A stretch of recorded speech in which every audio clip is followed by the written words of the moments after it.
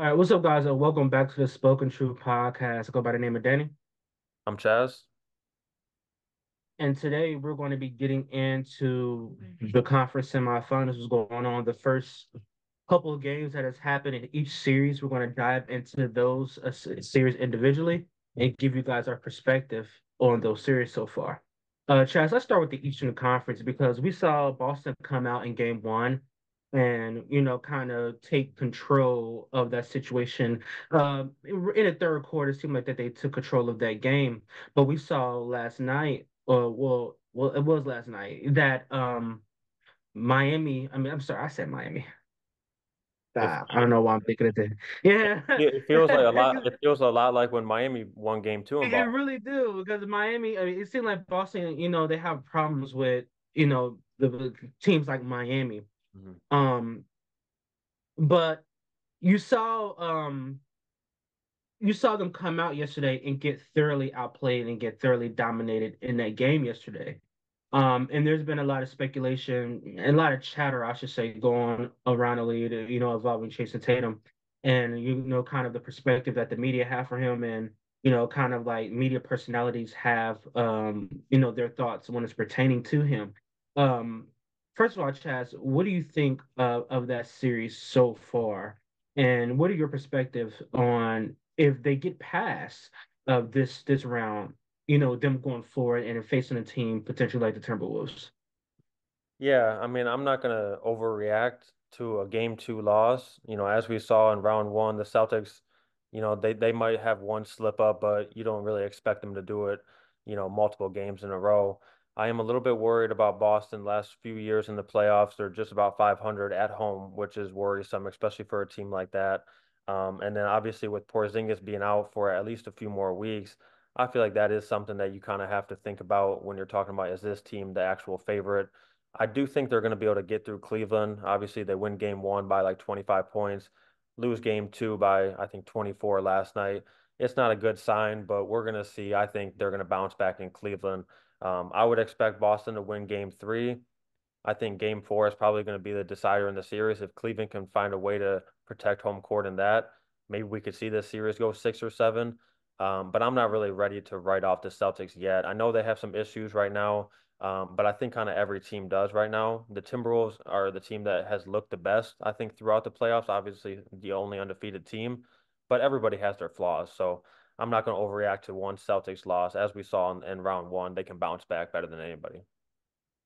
Yeah, I think the deciding factor is it seemed like that you know the Celtics have these clunker games at least once every series, Yeah. where they seem to get thoroughly outplayed and dominated by a team that, to be quite frank, honest with you, is they're far out. They're as far as talent and as far as where we perceive them to go, that they're better.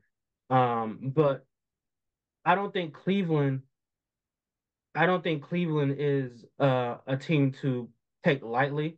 I don't think Cleveland is a team that you could just be able to walk over and to look over. And I think that's shown in its rearing its ugly head on the Boston Celtics because we all expect Boston to be in the NBA championship and to be competing for the NBA championship and NBA finals. So I think the perspective that, with the Porzingis, the injury, and them not being able to kind of seemingly jail at some points of, and not just this season, but in previous seasons, getting it right at the right time, is starting to show in the most important stretches and in the most important games of the season. And it questions Jason Tatum leadership. It questions, the front office, the dynamic. It questions, the $300 million man that is Jaylen Brown now and soon to be Jason Tatum. So it brings into dynamics the questions if they lose, or not even if they lose, just this series, because I don't think they're going to lose, but if they face a Timberwolves team and we thoroughly expect, Denver to, you know, beat Boston. Well, at least I do. I believe Denver would have beaten Boston if they would have got to that point. But since it's looking like a team like the Timberwolves, if they still can't get it done, that raises even more questions. Yeah, I think you're right about that. And I also agree with your point that I don't think the Cavaliers are a team to take lightly.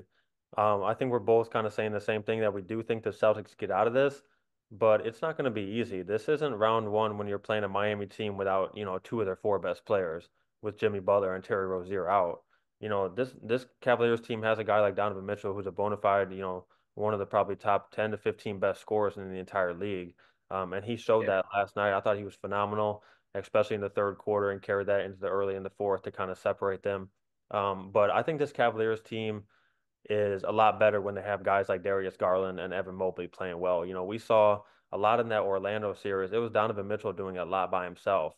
Game Yeah. seven, Magic down eight, or I'm sorry, Magic up 18. Cavaliers looked like they're going to lose that game at home. And then Donovan Mitchell pretty much by himself. He had help from Karis LeVert, Max Strus, guys like that. But Garland was basically a no-show in game seven. And Mobley played well, but he wasn't scoring. Last night against the Celtics, Mobley had his career high in the playoffs. Garland hit a multiple threes, so he was a lot better. When they have all three of those guys clicking without Jared Allen on the floor, I think they might have a chance to steal maybe one more game against the Celtics. So I'm not trying to take the Cavaliers lightly. Um, I just think it's hard to imagine them actually winning this series. Okay.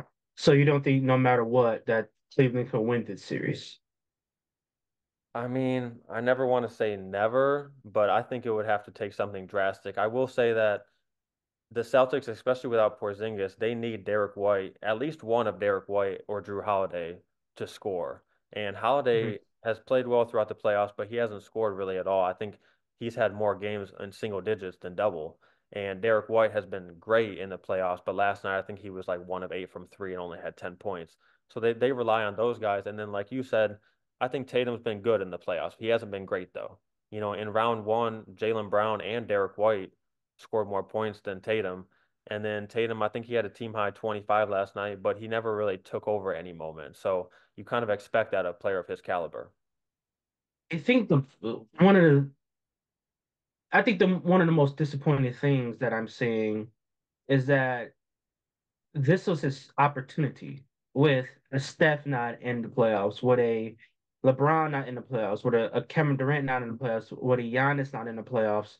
This was the perfect opportunity for him to be like on center stage, being, other than Nikola Jokic, you can make argument he was supposed to be the second best player in the playoffs right now. As far as where we're ranking the best players in the world. Obviously, Nikola Jokic is the best player in the world. But as far as we're saying, the Jalen Brunsons of the world, Anthony Edwards of the world, the Karl Anthony Towns of the world, those guys have surpassed him in these playoffs as as at least for right now as a better player. Now obviously that can change, through the course of this series and depending on how far they go. But he's averaging 21 points in the postseason. It's just very disappointing. I would say it's very disappointing. Yeah, you would expect a player like him to be spectacular. Like you said, a lot of the other guys that we view kind of right in that tier below him have actually outperformed him so far. Um, Yeah, we can move on, but real quick, who do you have winning game three, and how deep does this series go? I got Boston winning game three. I think it goes to six. That's kind of what I was leaning towards too. I think Boston takes a stranglehold of the series in Mhm. game three. And like I said, it's going to come down to can the Cavs win game four somehow and force this. Um, I originally picked Boston in four, I believe. I think I had a sweep. I think I had them sweeping in the first round too, actually. So I am kind of overranking the Celtics so far, but I'll say that they close this out in five. I say that they win the next three. Okay. Well, coming up, guys, we're gonna get into one of the most entertaining series in this round, the New York Knicks and the Indiana Pacers. Coming up next.